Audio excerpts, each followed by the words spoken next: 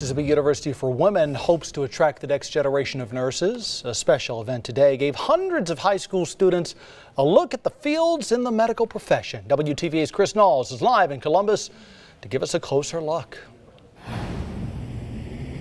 That's right. The W held an event today hosted by the College of Nursing and Health Sciences. Over 150 high schools came out to today's event and participated in interactive stations to get a feeling of being a nurse. Students rotated stations throughout the afternoon, including CPR, giving them a full feel of different medical professions. I spoke to the chair of the program and a student, and she says this event offers many opportunities.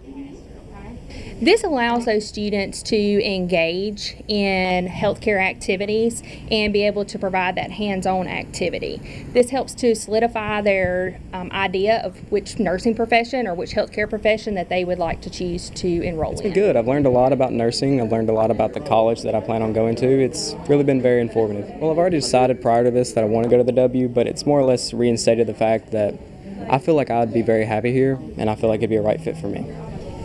A little bit harder than here? Students were also able to learn about scholarships and campus activities.